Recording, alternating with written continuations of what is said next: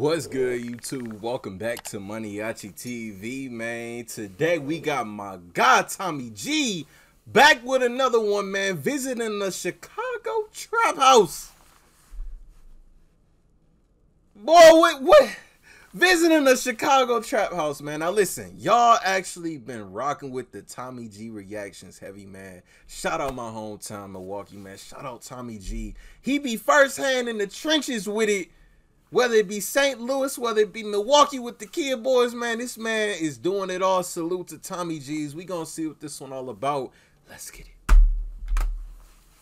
Hold on. Let's go. Man, Trap House America with some Trap House niggas, man. It's crazy.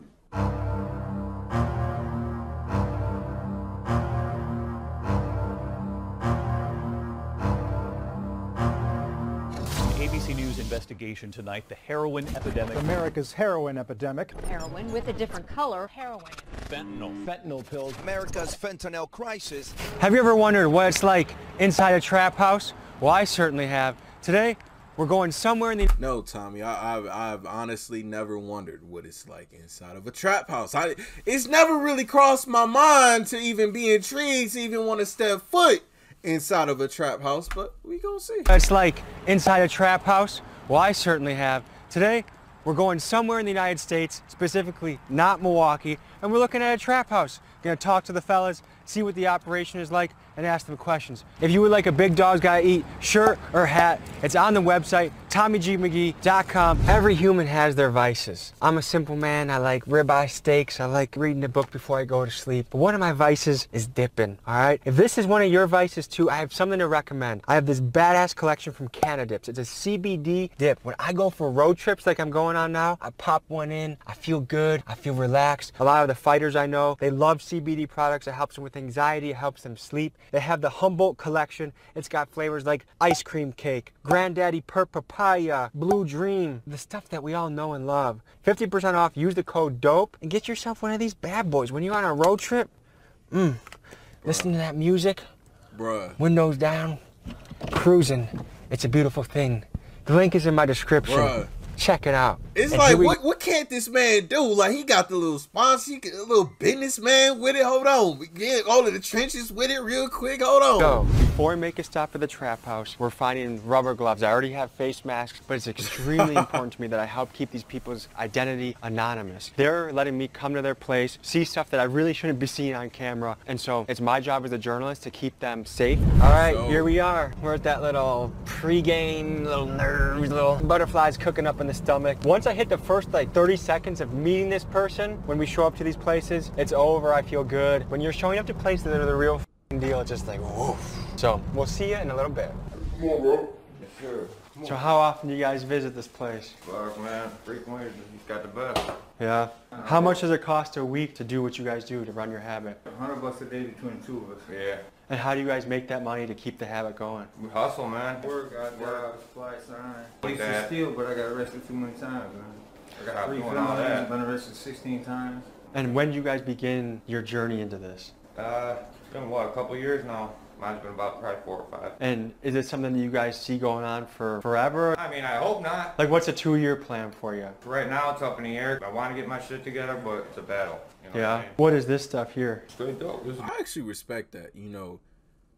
Like, yeah, I mean, what they say on Power, legal or illegal, I gotta make it at the end of the day, man. Like, yeah, it's you really shouldn't be doing this, but you know, you can't judge somebody's situation. You know, they gotta hustle, they gotta make ends meet. Like, not everybody can work the normal job, man. Like, some people exceed. You gotta get in where you fit in, and this is a very serious, very serious thing to get into, man. But you know, as long as they see that it's not a forever thing, get in, get your bread, and get out, man.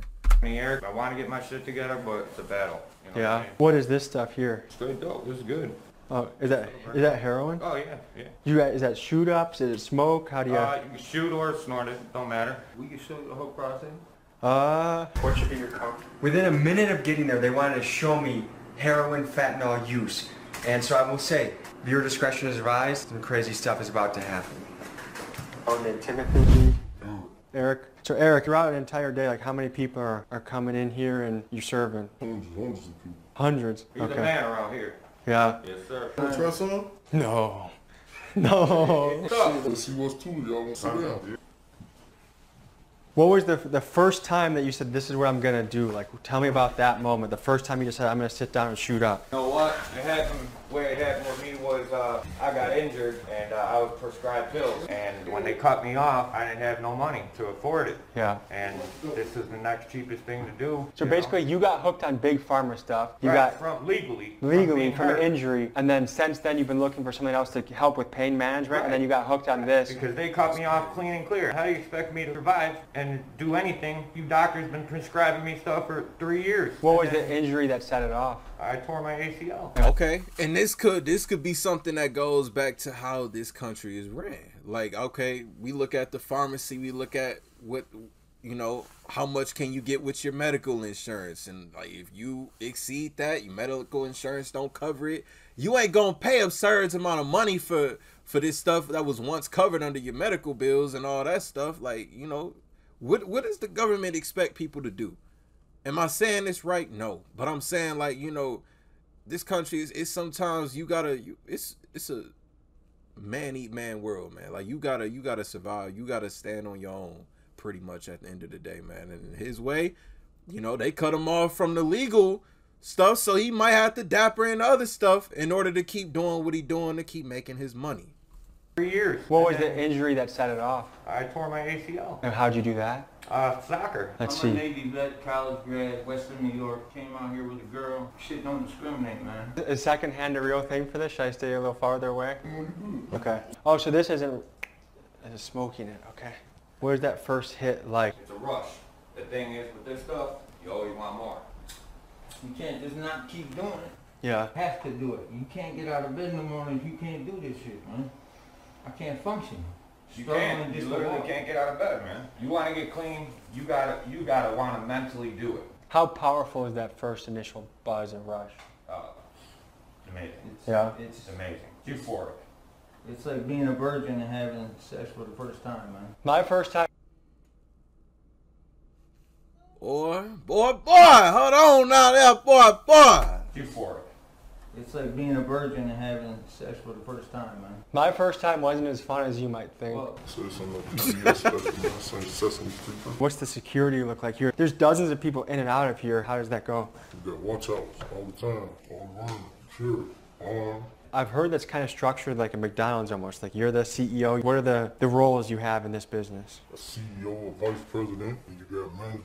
You got people that work the service counter, you know, sell them the cheeseburgers and shit. How do you fire someone that's not doing a good job here? Man, they're ugly. Sometimes you get fucked up. So you basically say like you might beat their ass and then say never come back here again? Yeah, some shit like that, yeah. Do you have to Yeah, something like that. Something like that. bounce from spot to spot ever? Or do you? Yeah, we got a lot of them. We got a couple of them move around when they get hot. I only fuck with him, man, because I always know it's legit. I can trust the hell out of it. You would say he's a good guy in some Yeah. ways. Oh, yeah. And to get this amount that you just got, how much was that? $20 right there. And will you come here again later today? Damn straight. So basically, as soon as you get more money, you come right back. Correct. I guess have you ever felt bad for a customer? I mean, yeah, we human, but you know, this shit, business. It's business. How'd you get started doing this? Tell me a little bit about your journey, like the cliff notes of your journey, how you're here today. Yo, I'm watching this shit, and it's like you just fall into the game. When was the first time you were in a trap house? Young as hell, probably like 10, 11, something. Hold on a second. 10 or 11 years old. I want us to wrap our head around how crazy that is. Think about what you were doing when you were in 4th grade. And I didn't even know what a trap house was. So that's crazy. It's like I'm gonna let y'all in a little personal thing about me. I don't know if anybody from my family see this, they probably won't like it, but you know, it's what I experienced. You know, growing up, I lived in the projects from probably the age of 5 up until the age of 8, and you know, it was a lot of activity. You know, I lived with my great grandmother, my aunties. They were hooked on this stuff bad. Like anything to catch a high, and I love them. You know, RIP, one of my aunts. Other one's still alive. But it's like you see stuff. You know, as a kid, you don't really like realize what's really going on. You don't see the things that's going on and you know, what they're spending their money on, the people that's coming around, the death threats that you get. There was times when it would be dealers coming to the projects because my aunt forgot to pay them their money for their supply. It was times when I had to go upstairs to my great grandmother's closet, grab the shotgun out to give to her, not understanding what was going on. This is a serious thing. This was back in like 2001, 2000, 1999. It was back at that time. But it's like, I don't know. It's like seeing that stuff as a young kid. I can only imagine being in the environment of where it's being prepared, where it's, you know, it's going to kind of stick to your head like, maybe I could do this. You start seeing your people make money. It's like in my mind, I've always been a different kid than, you know, everybody else. So, you know, I seen the effect and the toll that it took on, you know, both of my aunts, and my great grandmother, God rest her soul. Like, she frowned down on it, man. But when this addiction is so serious, you know, it ultimately ended up killing, you know, my Aunt Beverly. You know, somebody gave her rat poisoning instead of what she wanted, and she was brain dead on the spot, died on the spot as she took it. And it's like, I saw stuff like that, and it scarred me to you know, stay away from that stuff, because I did not want any part of that, man. And was it a friend? Was it a family member? No, it was somebody else. I went to go try to hustle in there because I had needed some shoes. What drugs do you personally do? Myself? Yeah. Shit, none. Do you drink? Do you smoke weed? Do you smoke cigarettes? Shit, a little weed in there. But weed ain't no drug. Yeah. Do you drink coffee? No, hell no. Don't get high off your own supply. I feel like that was in the Crack Commandments by Biggie. Never get high on your own supply. That's something that every real hustler takes to heart. I mean, no offense, but it's hard to trust someone who's addicted because they'll do whatever they can to get it, right? Yeah. You know, some people, the exception, though, they control it. You can give them a try out. Some people, you know. And they might get a little bit of product for what they do, a little bit of money. Like that, you know? Can you explain what's...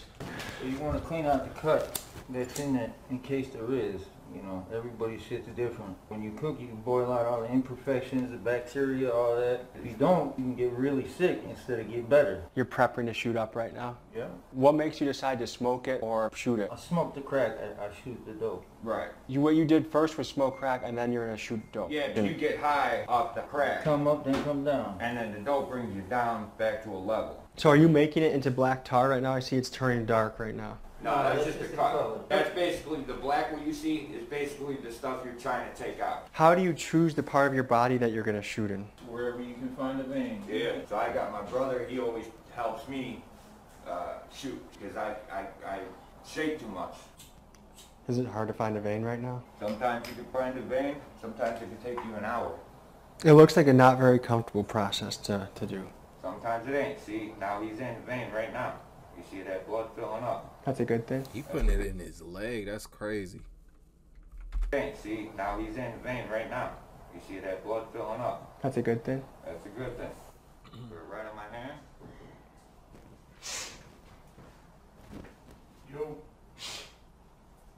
Right there. Two. So is this a direct hit right now, or are we still looking? That's a direct hit. What he's getting right now. Direct. Going right through his vein. It's going to go right in. He'll be high within seconds. So this is one of the few moments of the day that you actually feel okay.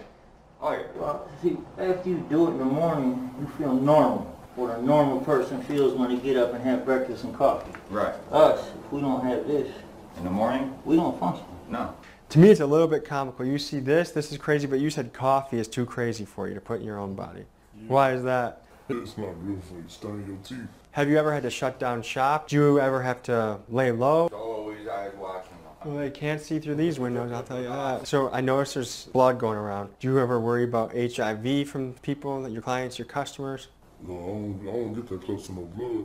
Is it rare that someone actually shoots up here? They usually do it outside? No. People do shoot up here. Yeah, that's real. Does that make it less dangerous for you? Because if they do it here, then they don't have to be caught outside with it? Yeah, sometimes, yeah. Is this hard to watch for you at all? Like watching? It's easy, bro. Yeah. It's easy. Why is there a refrigerator here? I was about to, yeah, it's to block the door. I noticed that earlier in the video. I'm like, the first thing that came to my mind was like a Young Jeezy lyric, like, I'm making sure the door locked. He put the fridge in front of the door by any means. Now hold on. That's crazy.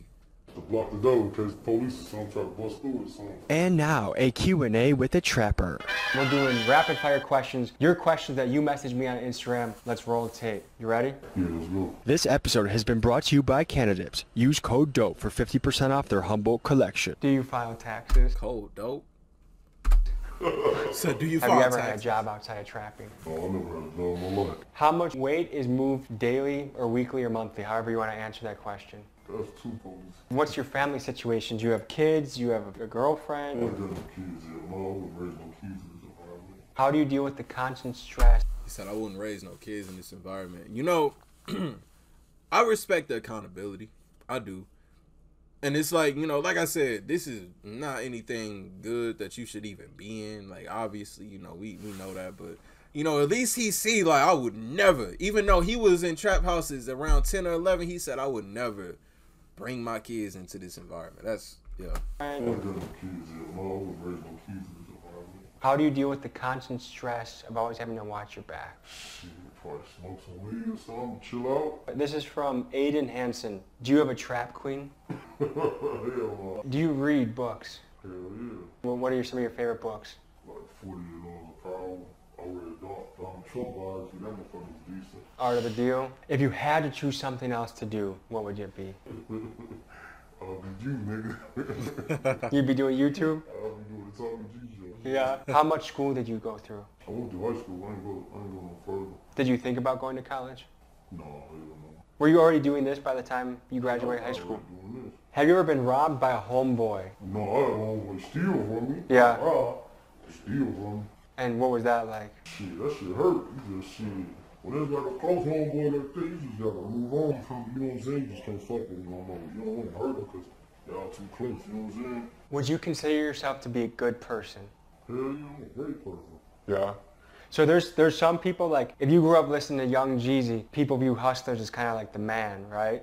Other people think hustlers are total animals, bad guys. What do you say to those people? Man, hell no. Everybody hustle, you hustle something. You don't say they bad. So if the government made drugs legal, how would that impact your business? What would you think about that? Shit, it won't be wrong because weed legal, motherfuckers still sell that, and the government shit don't always be weak. They don't really know how to do that shit like we know how to do that shit. What do you I got a question for y'all. I don't smoke. I don't smoke at all. At all. I don't do none of that. For those of you that smoke, like, do y'all go to, like, the cannabis shops? And if y'all do, would y'all say that it's better than what you can get from the plug? Or do you think that is like he said, like, do they not know what they doing up in the cannabis shop, man? I need to ask Don about this. I know Hollywood Don know. But it's like, I've always been curious about that. 'Cause I'm like, yeah, it's legal now. And like, yeah, they build these cannabis shops. There's like a ton of them here where I live. And it's like, I don't know, like, are they still as good as getting it from the plug? Does it still hit? Does it hit you with that slugger when you take it? Now, hold on. Motherfuckers still sell that, and the government shit don't always be weak. They don't really know how to do that shit like we know how to do that shit. What do you think about the war on drugs? Man, it's a war on people. It ain't a war on drugs. They locking no people. Facts. Yeah. They ain't locked up nobody to sell drugs because shit, we don't grow this shit. We don't make this shit. They bring it over here and give it to us and then lock us up for it. Who's they? The government. No black man got no poppy fields. The government. No coca fields in the ghetto. The government. I don't see no gun factories in the ghetto. That shit here. All the drugs come in, they come from the government, bro. So some people look at Eric here and say he's a bad dude, he's one of the worst people in society, he's filling the streets with drugs. What do you think about that? I don't think that at all. It's their choice to buy. He's different though. He cares. He's a guy that cares. What makes him a guy that cares? How does he show that he cares for you? Because he's a good dude and he takes care of you. He don't treat me like I'm lower than life like a lot of people. How many places like this are there in a walk from here? 30. 30? 30. So it's loaded. You can go to every block, man. Wow. So guys, what are we about to see right now? Man, this shit, you put this shit, you cut this shit, you know what I'm saying, we mix it, put it in the blender and shit, bring that shit up, deep and shit, and you check it. And we gonna put all the shit on camera, and y'all two bro, check it out. And so what are we looking at right now? What is this? That's just a Check it, bro, with it. We're picking the crystal out to snort it? Yeah.